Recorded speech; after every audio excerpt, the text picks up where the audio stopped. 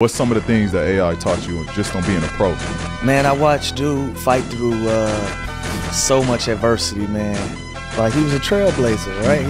He's the first one to do the tattoos. He's the first person to do the cornrows. He's the first person to be a part of hip-hop culture. He's the first person, you know, to do the big gaudy jewelry with the diamonds and all of that. Like, he's a pop culture icon and a basketball player, bro. So I just watched him take a lot of criticism and go out and go get 30s and 40s and put a team on his back at 6 feet, 175 pounds, dealing with broken bones and injuries, and he gave everything he had every night. Like, that put that toughness in me. Like, bro, if you can lace up, you gonna play in the game, bro. You gonna go out there and give it your all. And I think that was one of the most valuable lessons that I learned from him just going out there and giving the city of Philadelphia everything he had.